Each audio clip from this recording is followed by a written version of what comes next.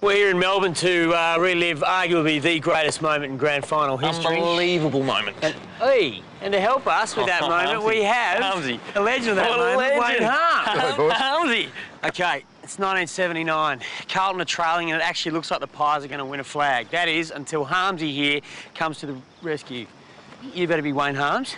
Good idea. Now, Harmsy, we've set up this slip and slide type affair. You're basically going to come running in, slide along there, and it's going to be wicked. Tip it to Sheldon in the goal square. How good is that? Hey? 1979 grand final. Yeah, I thought you'd like it. Yeah, all right, we ready, boys? Yep.